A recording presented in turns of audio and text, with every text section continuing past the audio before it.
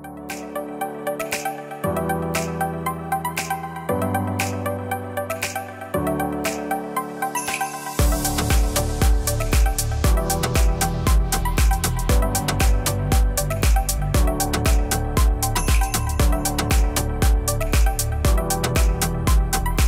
afternoon, friends, and welcome to the STP Training Webinar Series.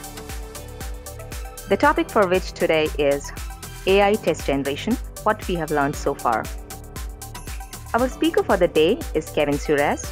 I am Smita Mishra, a professional tester myself, and I'm excited to host you all and Kevin on our STP webinars. Quick information for all of you. There is an upcoming webinar, Zero Automation to Zero Fear in More Than 0 Minutes on 22nd of May. The speaker is Brian Fitzpatrick, who is the quality engineer for Gannett. It's going to be mostly useful to you if you're wanting to look at some of the basics around transitioning to DevOps. The link is up for you to review and register. Please do go for it. And if you are on Twitter, please share the conference information and about this webinar with your followers and connections. You can also add STP's Twitter handle to your tweets, which is @SoftwareTestPro. You can also note down the speaker's Twitter handle, which is @KevinSurace. All right, let's get started with the webinar today. A very warm welcome, Kevin. We are very thrilled to have you with us today. And let me quickly introduce you for all of us here. So Kevin Surace is the CEO and CTO of Appvance.ai and has been awarded 84 patents worldwide. He led pioneering work on the first cellular data smartphone, air communicator, the first plastic multi-chip semiconductor package, the first human-like AI virtual assistant Portico, soundproof drywall, high R-value windows, AI-driven building management technology, AI-driven QA automation, and the window energy retrofits of the Empire State Building and New York Stock Exchange. Kevin has been featured by Businessweek, Time, Fortune, Forbes, CNN, ABC, MSNBC, Fox News, and has keynoted hundreds of events from INC 5000 to TED to the US Congress. He was INC Magazine's Entrepreneur of the Year, a CNBC Top Innovator of the Decade, World Economic Forum Tech Pioneer, Chair of Silicon Valley Forum, Planet Forward Innovator of the Year nominee, featured for 5 years on Tech TV's Silicon Spin, and inducted into RIT's Innovation Hall of Fame. Clearly, this is the profile of a world-renowned speaker and technopreneur. It gives me immense pleasure to inform the attendees that Kevin will also be keynoting at our next STPCon, which will be at Boston in September. Okay, testing people. Let's get started with the discussion on some real-world challenges around AI testing and look at where AI works and where it doesn't. Very warm welcome again, Kevin, and the floor is all yours. Well, good morning, everybody, or good afternoon, I guess, wherever you are. Thanks for joining. Smitha, that was one heck of an intro. I don't know how to beat that. I don't know what am I going to say now to match that. Well, look, I'm honored to be here. We love this field, and the way I look at software testing is we have a chance to change the way software development happens in this generation and for the next generation. And so we've always got to be looking at what we can do to go faster to make our applications better. They're getting more complex. They're getting harder to test. They're getting harder to keep up with testing. And so we've got to use technology to help us. There's just not enough humans in the world to test all the applications and the depth of the applications that are being developed today. So I wanted to share what we've learned so far. So that's the title of this, AI Test Generation, what we learned so far. And I'm going to try to share as much as I can in the short period of time that we've got. So the first thing is that when we talk about AI as a field, AI is already seeing great success in the last 2 or 3 or 4 years in all of these areas, in banking, financial trading. And I don't mean in QA in these areas. I mean in these areas for these companies and these types of companies doing other kinds of things, right? So we're seeing this already. And there's obvious places here like image analysis, certainly marketing, detecting abnormal human behaviors, etc. So it's not that AI doesn't work. It absolutely works, and it already works in many areas. And so we want to investigate what can we do in our field? And I like to start with this. This is, I think, this was shared with me by another friend some time ago. And there's this perception of AI that is basically driven by scientists in Hollywood, and it's about multiple tasks and understanding lots and lots of things. And it's like the movie Her or other movies like that. That's the general public's idea of AI. It has nothing to do with reality. Don't waste your time thinking about that. That is not coming to your job anytime soon. It's not even coming to the world anytime soon. What we do and what professionals focus on is a very, very extremely narrow use of AI. And that's driven by industry, and it's trying to leverage this kind of math in one task, in something practical that can help us or augment what we do. That's what professionals work on. So we need to separate out what Hollywood shows us and really apply this technology to one particular problem. Like at Facebook, they used it for facial recognition. And then they began to name people in your photos 3 or 4 years ago and say, do you want me to tag your brother or your mom or your sister or your friend? And at first it was spooky. And after that, we said, this is actually a pretty good feature. It's a very, very narrow application. And note that they had a huge database of tagged photos with names, meaning billions and billions and billions of photos to train that AI on and build a deep neural net around facial recognition, tagging it to names, which is called supervised machine learning. So they were able to do that because of that huge database. It was a very narrow track. So for us, I like to think, first of all, AI is much more of a marketing term. There is no real artificial intelligence. People might argue with me on this, but all AI is a moniker above really machine learning. And machine learning's been around for 50 to 60 years now. We have lots and lots of ways to have a machine learn. Most of those methods were impractical until recently for a couple of reasons, but the largest reason is the advent of cloud computing. So now that we've got access to the cloud, to use even these very traditional machine learning algorithms, we no longer need to go out and buy a Cray computer for $100 million or $200 or $500 million. Instead, we can leverage literally thousands of CPUs in the cloud for our problem for 1 or 2 or 3 hours and learn what we need to learn and move on. And so we can rent that access to unlimited memory and unlimited CPU horsepower. That changes our ability to look at 50 years of machine learning work that 10 years ago would have taken 3 years to run a model on. And today we might run that model in a few hours because, again, the cloud has had a big impact. And of course, the impact of deep neural nets as they've become available to us, in effect, available to us in the cloud over the last few years. So that's what's going on there. And I want you to think of AI more as it's machine learning, and it's only math, and it's not math you will ever have to do. There are professionals who do this math who then deliver something to you. That's the most important thing to recognize. You don't need to learn any of this. You just need to know it's just math. It's nothing to be scared of. And in fact, when we look at overall machine learning algorithms, here's a very good list of about 100, all of which are available to us in the business to say, hey, I am going to use this salmon mapping algorithm as part of dimensional reduction because that's going to work in this particular thing, a Bayesian network, gradient boosting machines, blah, blah, blah. I'm not an expert in all of these particular methods, but there are people that are, and mostly it's math, and it's math that the coding, in fact, is well understood because we've been doing it for a long time. So just know it's just math. That's all it is. It's not that scary. Now, to pick what kind of machine learning one wants to use, you have to look at how much data do I have? What's the data size? And then versus the model performance, right? So traditional machine learning works on very small data sets. That's really good because it turns out I believe that in QA, we actually have a small data set, not a large data set. I'm going to get into that and why that is. Now, other people believe it's a large data set. And if you believe it's a large data set and you can go out and scan the world's applications, well, then you would use a large neural net. That might make sense. Maybe you can learn something from that. We don't think so, and I'm going to describe why and why I chose and our team chose to use much more traditional machine learning than large neural nets for a number of reasons, as you'll see.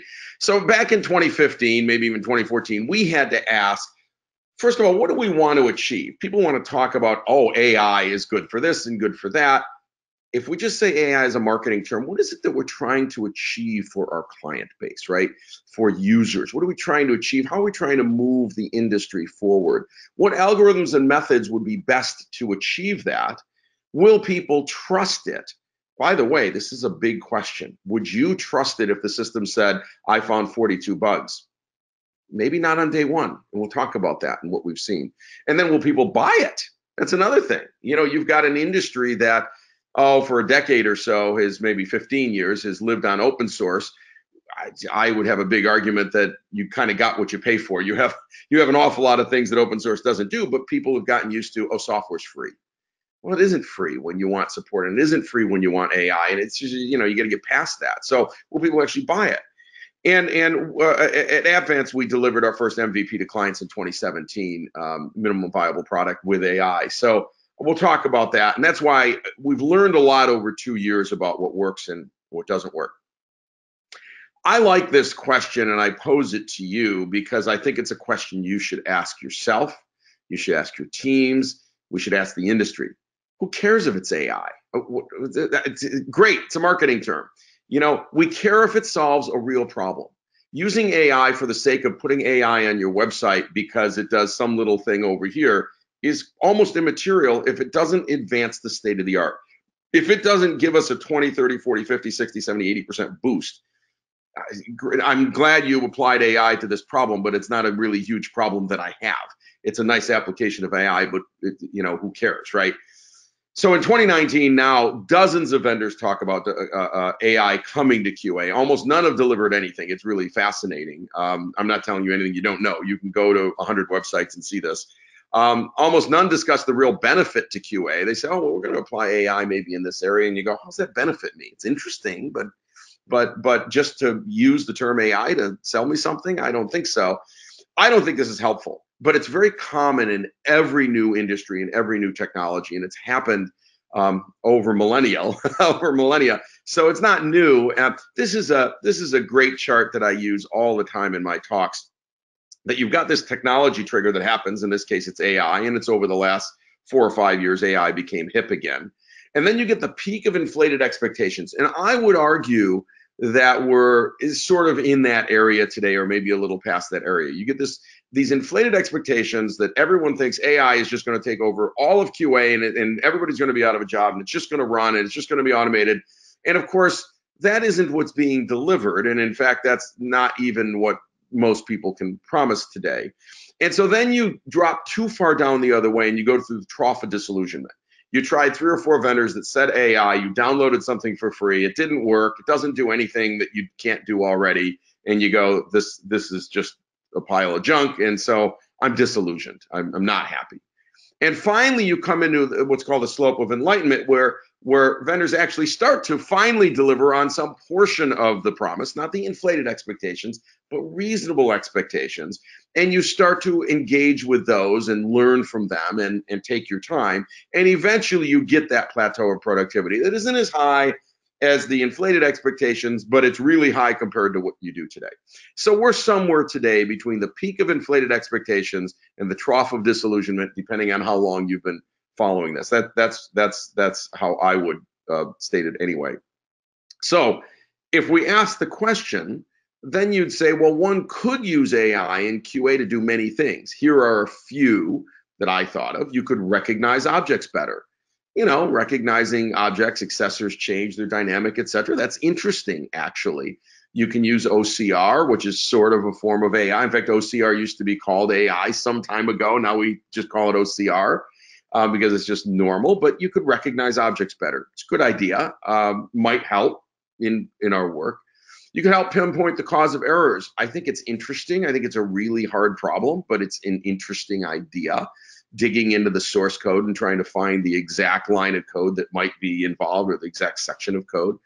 Self-heal scripts, we introduced that back in 2016, so that's an obvious area for AI. It was actually our first kind of instantiation in light AI or machine learning, and it's an obvious use of machine learning to self-heal scripts.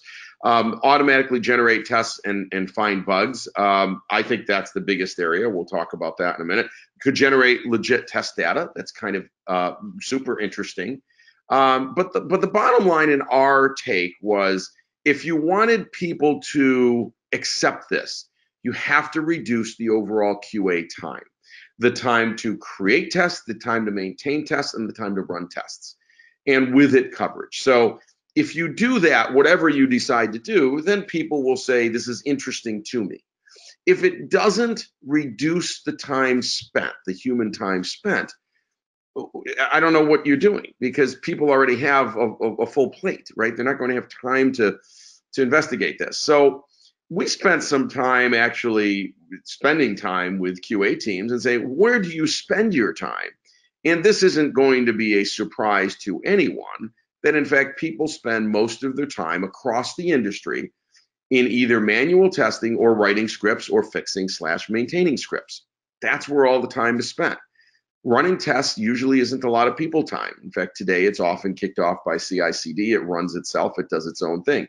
Analyzing tests, there is time spent for sure. A lot of that is more dev time than it is QA time, but there is, obviously time to debug it and find the bugs. There's other stuff that happens, but by far, I think most people in QA teams are spending their time either manually testing or writing tests or fixing tests. And so it seemed to us that that would be the most interesting area to try to attack. Anything else that we attacked was attacking 2 or 3 or 5% of someone's time. We said we should go after most of their time, right? So that's what we decided to do, and that doesn't mean that that's the right thing to do. It was just, we just thought that was pretty obvious to us. So we set our own goals of AI and QA that could be different than everyone else's goal. I don't know if they're the right goals, they're just the ones we set, and I'm just sharing them with you. We wanted to virtually eliminate test maintenance. Test maintenance is a headache. It's painful. It seems like a waste of time. Arguably, if you designed your application for test in the first place, there would be virtually no test maintenance. That's true. But devs don't want to do that. They don't want to, make accessors non-dynamic and static, which you can do, by the way. You could set a test ID and have that test ID carry all the way through, and that would virtually eliminate test maintenance, except for new user flows. But they don't do it, so we're in this constant battle with dev, right? And we're not going to win that battle all the time, but we're going to have to virtually eliminate test maintenance. Can we use AI to do that? Maybe. Could we automatically generate thousands of valid scripts in a few minutes? That was our goal. The answer is we achieved that goal 2 years ago. We've been delivering it. It is really, really cool. It does not eliminate other specific use cases that you're going to write. And we'll talk about how that really works. We wanted to validate virtually anything through the AOT without writing a single script. Could we? So today, we call it, looking for certain things to exist, right? Assert exists, etc. That's how we code it today in a script. But if you go to another level, you're saying, all I'm trying to do is validate something that a human could see is there and it was accurate. Is it the right data? Is it the right output? Is it the right JPEG? Is it the right layout? Humans do that with their eyes. We naturally do that. So I want to validate like a human would validate. We want to find far more important bugs. With that comes some unimportant bugs, probably. And we want to make that the centerpiece of a continuous test and deploy, which we all believe in. It's hard to do, but we all believe in it. So those were some of the goals we set. Now, we looked at deep learning models, and there are ways to use deep learning in QA. We were not successful in finding the outcomes that we wanted to meet these goals. There may be other goals you can meet. There's some really interesting things you can do, including object recognition and recognition of some consistent pathways and things. But there is a problem using neural nets. You need a huge consistent data set. You have to be limited to near zero noise in the data or very low noise in the data, because noise throws off your results. So examples obviously are image recognition, speech recognition, translation. These are obvious places where you have huge databases. And like translation, you have a huge database of how to translate. And so you can go learn to do that and then do it automatically. It makes sense to do that. Does it make sense in QA? And we had a problem with it, although there is a lot of literature on at universities, using neural nets to come up with some kind of something interesting for software test. What you'd have to do is go out and learn how every application in the world works. So image recognition is an obvious one, and I put it there that obviously you can go out and start to learn how everybody builds buttons, and you can start to say this must be a button because it looks like a button, it acts like a button, it's probably a button. So I think that's interesting. There's been a lot of interesting work. I think it's absolutely fascinating work. I don't think it results in anything that's going to help your job. That's the problem. It really impact your job. So what we found is that when you go out and scan every application in the world, the data is too noisy. You have inconsistent usage of apps. As the purpose of the apps is different. They have different reasons for being, right? So every application has a different reason for it being and a different set of user flows and a different set of outcomes. You've got different libraries that were used in these applications, especially on the web. Did they use React.js? Did they use Angular 1 and 2? Did they just use regular Ajax? Are they using something at Kendo UI, et cetera, right? Some other library that was just invented last week. So that's got a whole set of inconsistencies. You've got different coders that can take the same libraries, even the same user flows, but code them completely differently. But you don't know exactly it's the same user flow because it is coded differently, and you've got no one to tell you or teach you. So you don't really have a supervised learning situation. You got an unsupervised learning situation. And out of this, you can learn a few things. You can learn that there's certain ways to log into applications, which I think is interesting. You can learn a few other things. But we couldn't find that you could learn enough because of all this noise. And so we don't think that leveraging neural nets, except for possibly image recognition, in QA is going to result in the kind of gains in QA that everybody wants to see, that everybody wants in their shop, right? So we've sort of abandoned this as a tool from a math perspective and gone to much more traditional machine learning in QA. And we have a number of patents in this area. You can go read our patents that are out there. It's a fairly seminal patent actually doing this particular thing. So using traditional machine learning, we can run very fast and on demand in the cloud. And we can do something in an hour or less. And I don't have to take days because I'm not trying to learn that much. I'm only trying to learn certain things. We decided to learn just from your app and your specific build, this build and this application. We're going to carry over some things that we did in the prior build, but only certain things, what we call a template. And that applies, so we apply that to creating legitimate tests. So we learn from your application and we say, can we create tests against this application?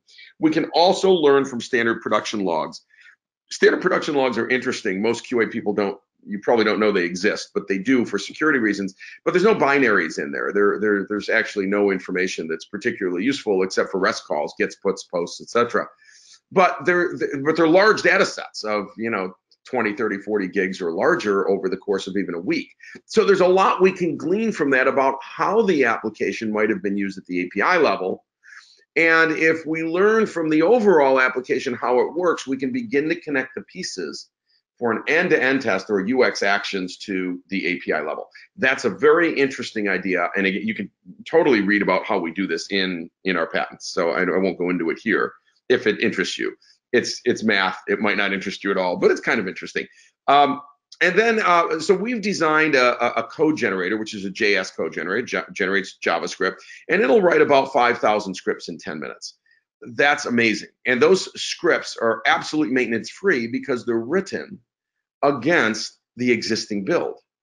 And when you have a new build, we write them against the next build. So it self-maintains, not by changing the scripts, but literally by throwing them away and generating them again. Now, this is an interesting learning experience. It says if you can generate scripts quickly, you don't need to maintain them. If I can generate 5,000 scripts in 10 minutes, there's nothing to maintain. I will throw them away and generate new ones. That's what's fascinating. So our whole life of maintenance is because it takes so long to write scripts that work. But if a machine can write them in 10 minutes, well, then I'll just throw them away and write new ones. There's no reason to maintain them. It's a whole new way of thinking about writing our tests. I'm going to show you how this works in a moment. So I'm going to stop here and open it up for questions. We'll see if there are any questions. So for AI test generation, again, there could be AI used in image recognition. There could be AI used in lots of things. But for us, we said, let's generate tests leveraging AI, leveraging machine learning. And in the end, we find that augments testing. Now, it'll automatically generate all these different kinds of tests. It has nearly 100% user flow test coverage for what your users did, because we learned from that big data set of production API logs. There's no coding or scripting or manual testing. It frees the team from manual testing and scripting to focus on generating better and more test data, evaluating test results, and improving test coverage. And this is what we found over the last 2 years.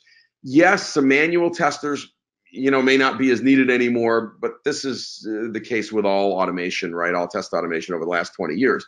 But what we're finding is with the automation engineers, they move from I'm scripting every day to I'm evaluating these results.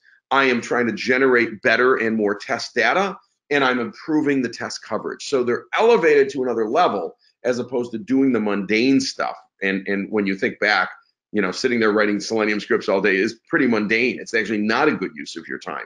The best of use of your time, the best use of human time is to evaluate these results and let a machine write as many of those as possible, maybe not all. So I'm just going to open it to questions. Smitha, if there are any questions, love to take them now. We'll take a quick break to answer some questions, and then we'll go on. There are a couple of them, Kevin. So in fact, they're flowing at a very fast rate now. So okay. That's because I said I'm open for questions. So we'll take a few quickly. Yeah. So we'll take a couple of them quickly, which are more relevant to the part you're already done with. So there is this question that says, what kind of JS scripts are generated? If you're going to take them up on the demo, then we can skip that for now. I'm going to show you. I'll show you the scripts. I'm not going to demo anything today. By the way, the funny thing with AI is real AI, there's really nothing to demo. I mean, you push a button and there's some scripts, but you can't, since you can't see what AI does, it's a little disappointing, I hate to say, but except that you go, wow, look at all those scripts that got generated. And then you go, how did it work? Well, there's an AI engine. There's nothing to see inside the AI. It's one of the complaints about AI overall. But I'm going to show you the JS script. And by the way, these JS scripts can work at the API level or the UX level. You can set how many you want to generate, which typically is about 3,000, 4,000, 5,000 is what we see people pick. And I can get into the reasons why.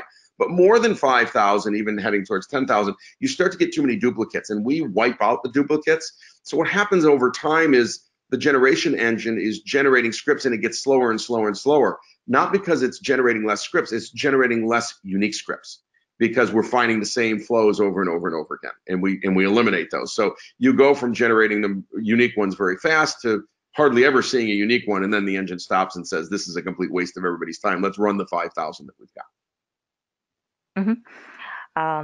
What does the system or build has to generate for the AI test generation to use as input and generate the test scripts? Great. Well, I'm going to show you this. There's two sections. We blueprint an application, which means we're learning all the flows of an application, and then we write scripts. It turns out in the blueprinting, we generate a smoke report that will find 80 or 90% of the bugs we will ever find in that application. It's actually quite good, and I will show you how we do that. And then it generates these regression scripts based on what users might have done in production, and applies them to the current build. So there's nothing you have to do but compile your application and put it up on your QA server, and it's ready to go. It's post integration, right? This is not happening at the source code level. So this is after devs have turned it over and got a master build or some potential release build, and you're ready to test. Great. So I'm going to take one more question right now, Kevin, and there are quite a few of them asking about the outputs and the kinds of scripts and a lot of different things, which I believe would be more clearer once you show us the JS scripts. Yeah. So this question is, it seems like the differences between scripts from one build to the next could tell us about whether the application is working properly or if something has changed. We would want to know about those changes, correct? Well, I love the question. It's a very good question and one we focused on a lot. Sure, the truth is we would see the differences between them, but here's the problem. The problem is we don't know if you wanted those differences. That is, those are bug fixes, those are user flow changes, or you didn't want them. And this is a tricky question. So this sort of let's go backwards and compare it to the last build is a dangerous thing because you might find thousands of differences and now you got to sit there and go through them and say, is this a difference I want to happen or not want to happen? What we do instead is we say, here are production user flows from whatever's been in production. Can we apply those as close as possible to this new build? And can those go through error-free? So rather than saying, here's the differences between the last build and this build, because again, we don't know what differences dev intended to have, we say, here's how users are using your current application in its production mode. Let's try to do those user flows as close as possible on the new build and present that information, because real regression is not about the last build. Real regression is always about what do your users do in production that can apply to this build, and can they do it error-free in this build, whatever that means, right? So that's what we really want to achieve. We've never been able to really achieve that because we could never look at production and know what they do. So we take business analysts and product managers that tell us what they think they're doing, which is just a guess on a guess. So I hope that makes a little bit of sense. So we today don't show you what the differences are because it's overwhelming, because we see every single difference. And it might be so overwhelming as to just bury you in data that's probably not useful, because there should be a lot of differences, right? I don't know if that makes sense, but we have the data, so we could post the difference file. This is the problem when you've got AI doing this work and doing it that fast, you can generate immense amounts of data. That's why I said QA engineers are now relegated up to saying, what does this all mean? I have more data than I've ever had. What do I care about? Which is a way better use of, I think, human brain power than scripting. Just my own view. Samantha, should we continue? Yes, please. Okay. Thank you for those good questions. Many of you have seen these charts. I didn't make up this chart. It's been around the industry for some time. And it kind of shows you where people are in this industry. So this is levels of test automation or autonomy. Sometimes there's slightly different words here, but the basic concept is the same. 70 to 80% of testing in the industry today is at level 0. That's absolutely, mind-blowing at some level, right? But it tells you that the tools that have been delivered, including the open source tools, must be not very good, or else nobody would be at level 0 today. And they're at level 0 because scripting is hard, and it has not shown as much gain in terms of productivity in a lot of companies as they would like to see. In fact, in some companies, it's negative productivity just because the maintenance is so high, right? And we all know this. We've seen this on certain applications. So anyway, most people are still at level 0. Obviously, maybe 20% or 15% or 20%, 25% are at level 1.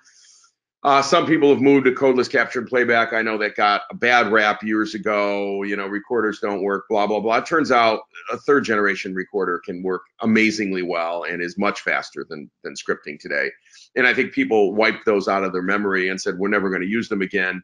But, that came out of Mercury and Rational and much older technology than we have today. So I would encourage people to rethink what you can do with codeless capture and playback. It's actually incredibly powerful.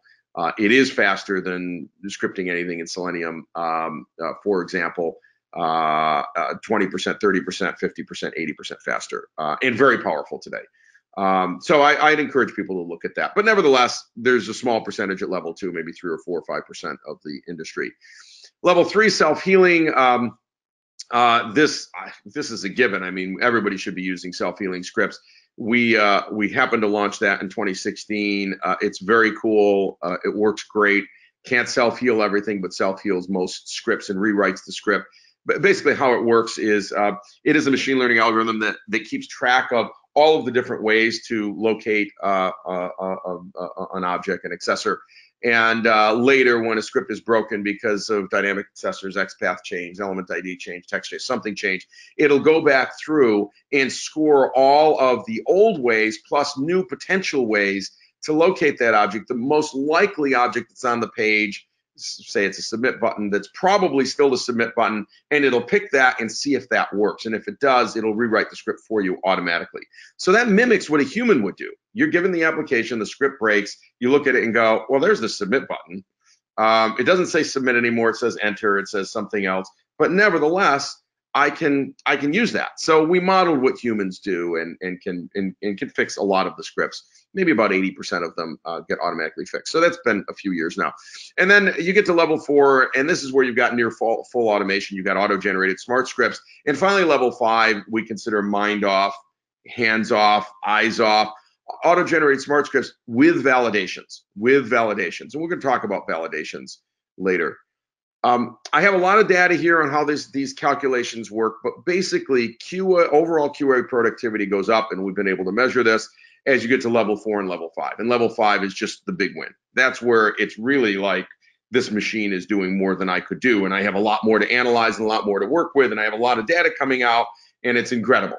And that's where you get to validations. Before that, you automatically generate scripts, and any kind of autonomy before that is sort of in the mud in comparison to the gains that you get as you get to level 5. So we've seen this, we've been able to actually measure this, and that's why you see some numbers here. It's been really valuable learning over the last couple of years. So let me just talk quickly about how it works. This is how we work. Other people might do it differently.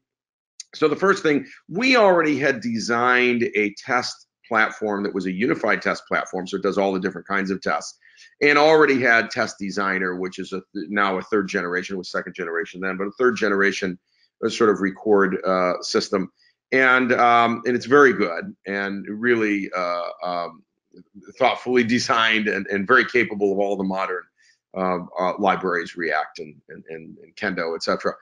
And how we see this used is still, even with AI, people are writing very specific logic use cases with self-maintenance, but they're still writing them as end-to-end tests in Test Designer. Test Designer will write an end-to-end test, it'll write an API test at the same time. You get both tests at the same time. You data drive them with simply drag and drop, and you can data drive from live data, you can data drive from a CSV file, from a database, doesn't matter.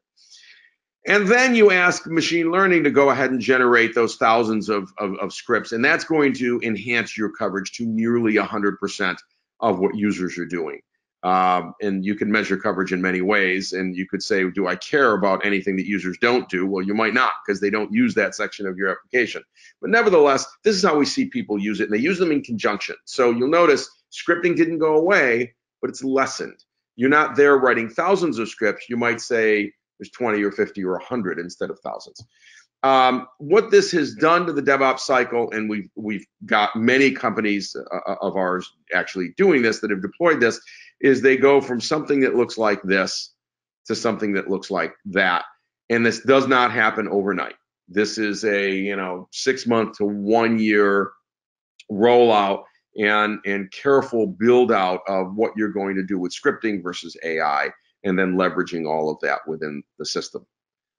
Now, one of the things we have to do that I think people haven't thought about a lot is, if you want to do what humans are doing, you have to look at how humans do it. Well, humans, all of you, bring all of this to your job. You bring knowledge and prediction and reasoning and estimation and critical thinking and hypotheses.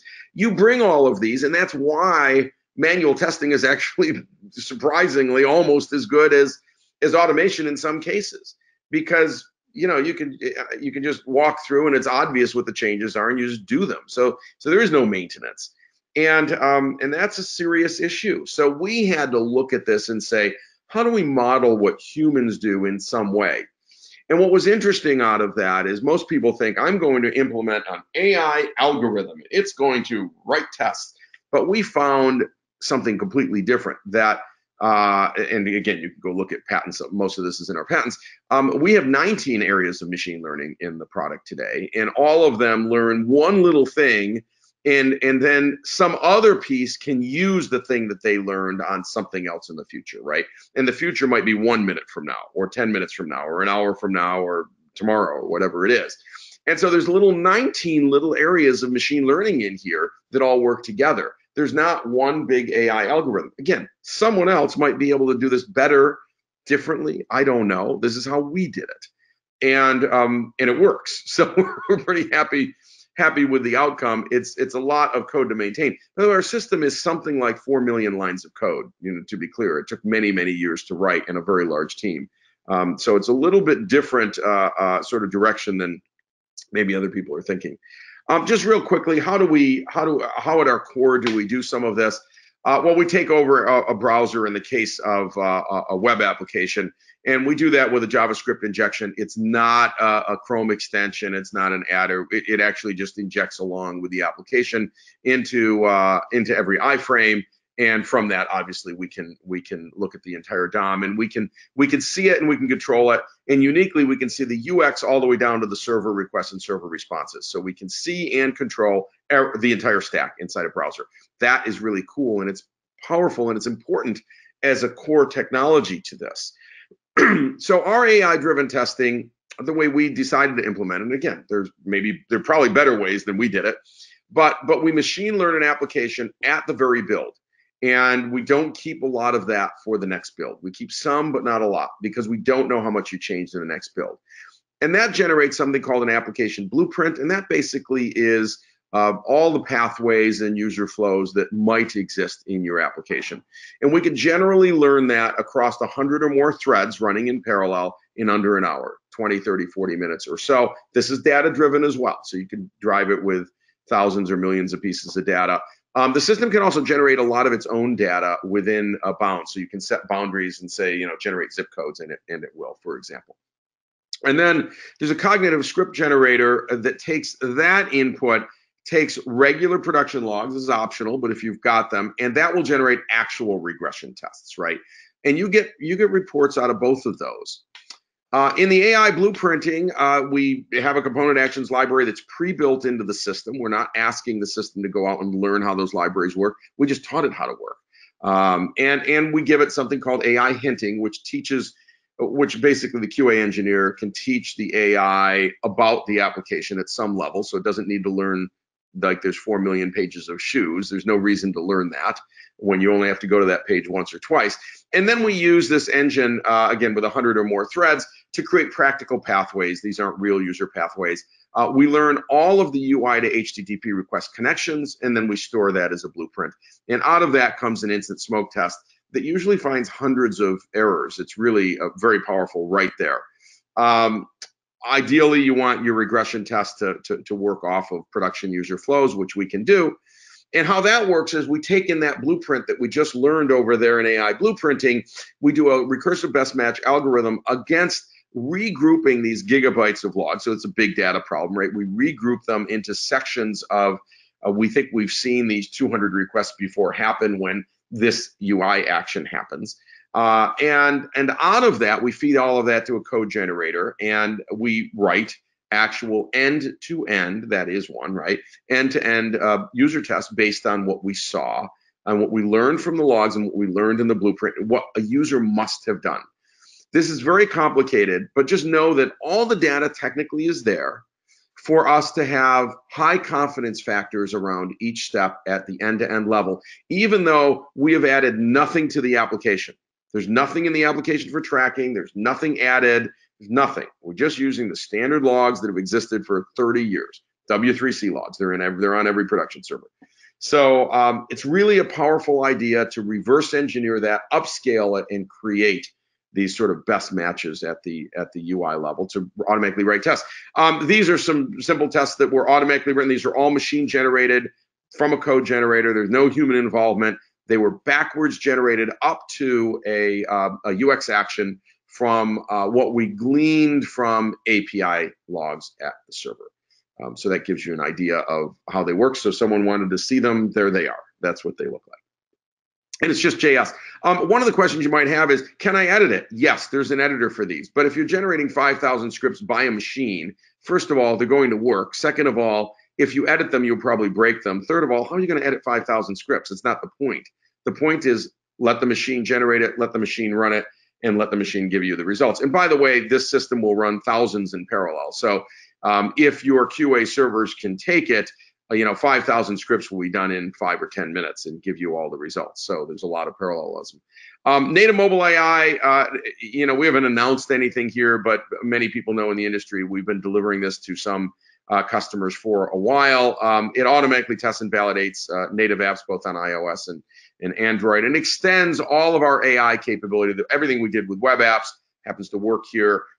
There are some things that are a lot easier with native mobile, and there are some things that are a little bit harder with native mobile, but it's obviously important. And how we do that inside our system, you don't see it, is actually adapt our JavaScript above Test Designer directly above Appium, basically. So we can talk to both using Appium as sort of a go-between, but actually everything's written in JavaScript still. So all that JS still gets written in JS, and then it's adapted above Appium to Appium Actions.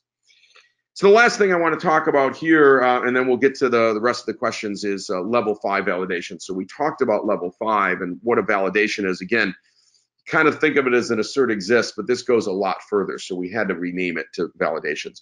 There are 3 big areas: data-driven validations, automatic validations, and advanced validations. I'm just going to touch on each one just so you have a taste of what that means. Data-driven validations are where you have a set of input fields, and then you have some validation fields that you're going to check on some other page or some other output or whatever. And there may be hundreds of validation fields. I circled one here for this example. And there could be hundreds or thousands of input fields, hundreds of thousands of rows, right? What our AI does, is it goes through each of these data sets and says, I must execute each one whenever I find the opportunity to do so. And this happens in blueprinting, and it happens in regression testing as well. So the idea is to use up as much or all of the data as possible and check it every single time it's possible. That's a powerful idea, because remember, you're not writing a script here. It's writing a script for you that will allow this data set to actually execute. And it will execute it hundreds or thousands of times every time it sees the opportunity to do so. So you have to separate your mind out from, I'm going to validate this one thing on this one place by doing this, and say, I can now validate things throughout an application. Here's an example of an auto validation. It's a very simple one. You'll see non-repairable is selected. Well, in this case, there are millions of pages, and you want to know if, when you click on non-repairable, does it take you to literally the non-repairable page? And this is true for every single one of the things you can click on here. Does it take you to the right place? Well, that's very hard to test any other way, because it's hard to write a script that says go to every single page. It's actually, I don't know how to write that. That's pretty hard to do. So here, of course, AI will just go to every single page. It's what it does. It says go to every single page. So it goes to every single page, and it checks this every single time, yet I have not written a single script, not one. And it'll check that as an example. It's one example, but it could be hundreds. It'll check that validation every single time, which happens to be really cool. It's something we want to validate. The most complex of validations, and there's lots of different kinds, but I just want to share this one, is when you have a dynamic validation. And here's a dynamic example. There are 4 boxes here. You can see here the Garth channel, 12 new shows, etc. It's an example of many, many dynamic applications where that could be 4 boxes or 3 or 2 or 1 or 8. It changes literally by the second, depending on what's going on. Is there news? Is there something for this user? Whatever. That's very hard to test. It's dynamic content that changes by the second, changes per user. How do you test that? Well, AI doesn't have any problem, because it has access both to the API and the UX. So it can actually read the API, look at what the server said to display, then check the display and say, did the UX respond appropriately? And did it put the right number of boxes? How many did the server say to be displayed, and are they the right ones in the right order, right? Can do that for you, not just once, but thousands and thousands of times as it moves through the application. So in fact, this is the kind of thing where we find dynamic actions might be right 87% of the time, but broken 13% of the time. And the system will actually then recreate a script to recreate the ones that are broken. And it hands you the script to do that, which is absolutely fascinating. You just rerun it and say, yeah, it's broken when you do these steps and finally get to that page. So there's a lot of that. You can the favorite storage, like I want to store 3 favorites, then erase 3 favorites, make sure they got stored, blah blah blah, make sure they got erased.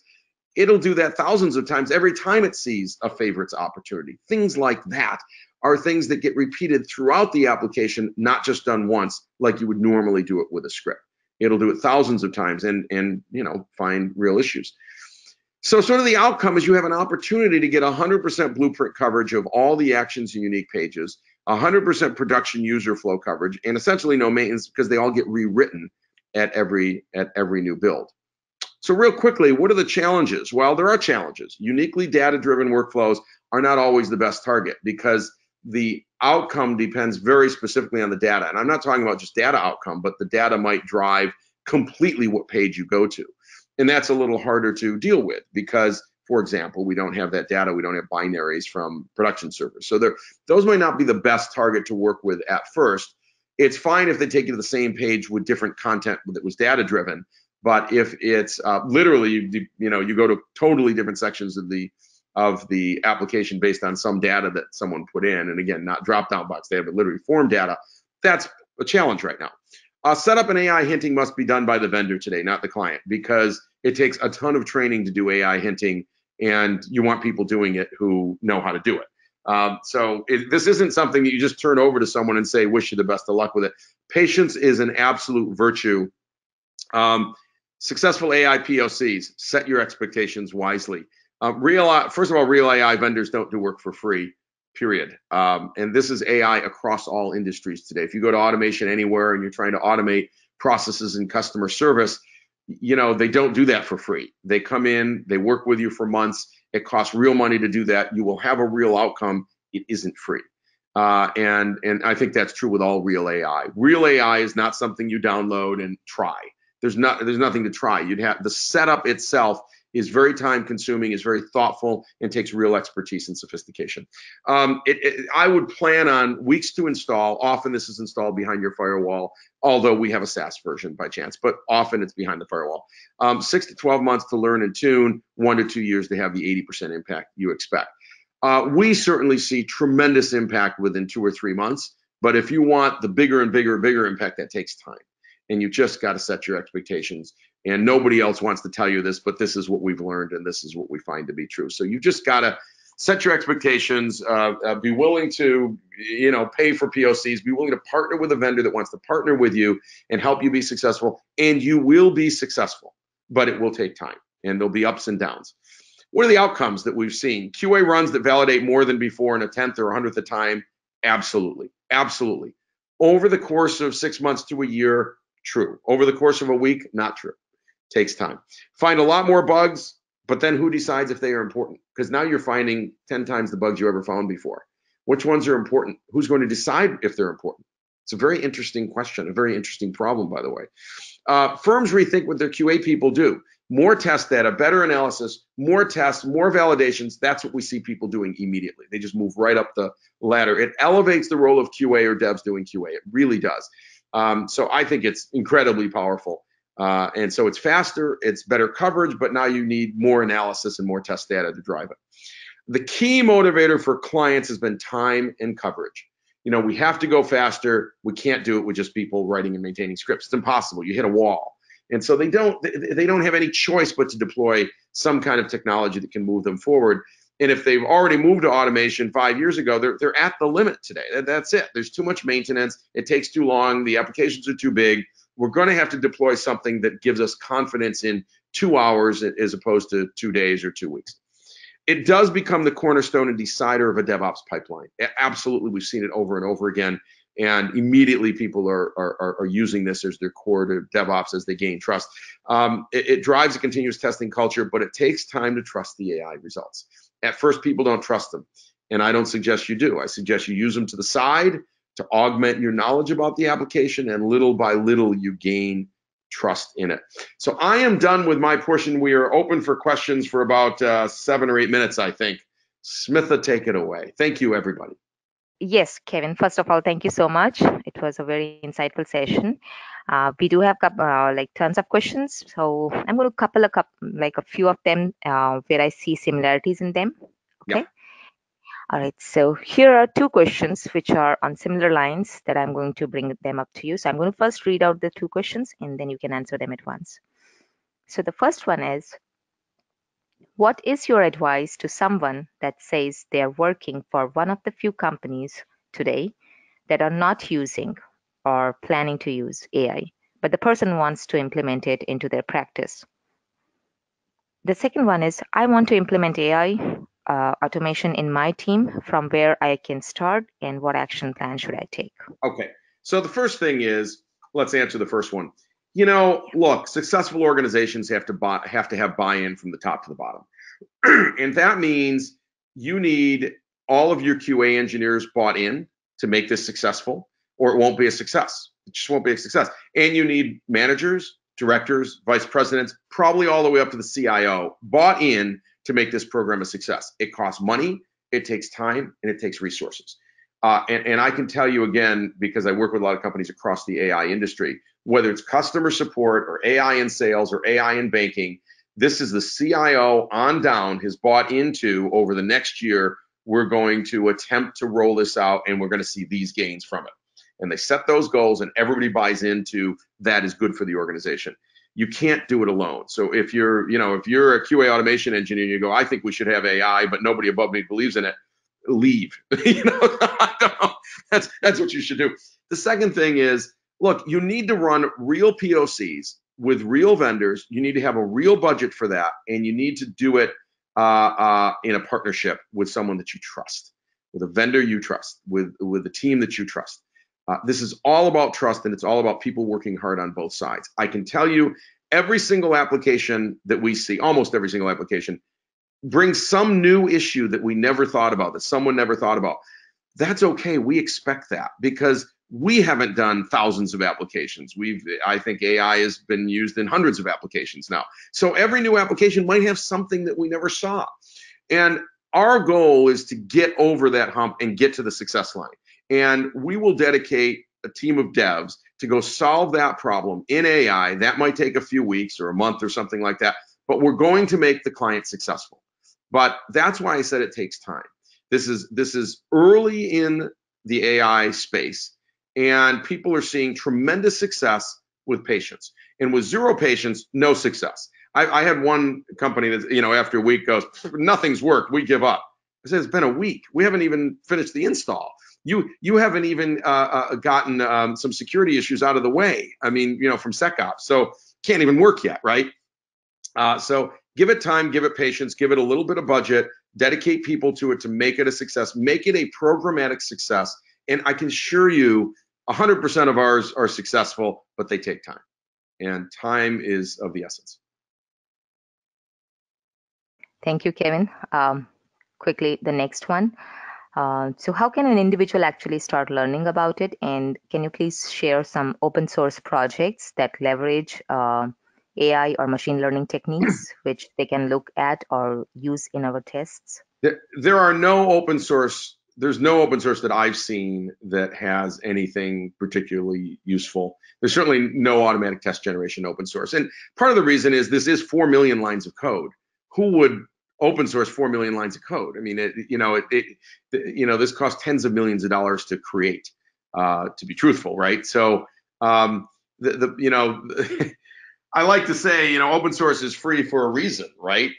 So I don't think this is an area of I can try something for free. We have nothing for free, and part of the reason we have nothing for free, even to try, is that the setup takes real resources on our side, and we have to partner with you for many, many, many weeks to get the install done, to learn your application, to set up AI hinting and smart tags, and finally start to have some output.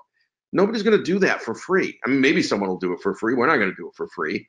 It dedicates real resources. So there are white papers we have. Please download our white papers. They describe this in detail. You can obviously look up our AI patents. They're large. You can read all about it. You can certainly learn. But ultimately, if you want to use this, you're going, you have to buy it or do a POC. However, at the SDPCon Fall Conference, we'll be running a session where you will be able to get, for the first time, absolutely hands-on, set it up, run real AI tests and real code generation and everything, and get your test results. So we're going to teach people how to do that there over a couple of hours, and I think that'll be really exciting. Thank you, Kevin. We are running over time, so I'll just ask two more questions, and there are so many, so we'll send them over to you for you to respond, and then we can Sure. publish your responses on the blog.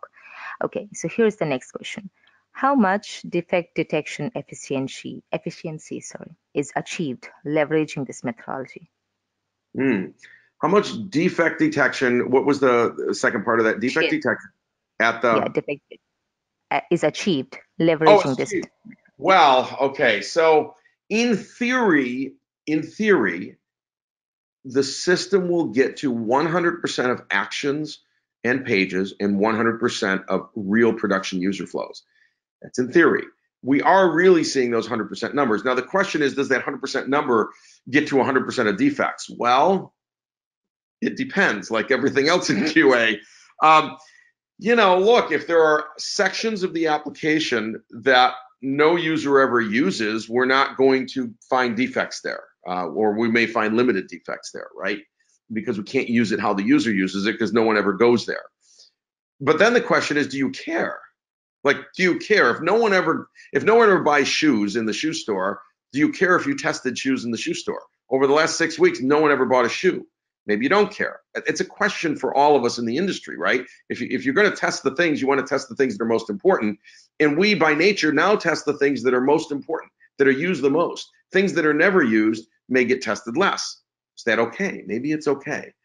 I can say this, that the system finds 10 or 20 or 30 times more defects than any human set of scripts that we've seen at any company. So anytime you go in and they've got all their scripts running and then this comes in, it finds a whole new set of defects. And the first thing that happens is QA and dev says, those can't be real.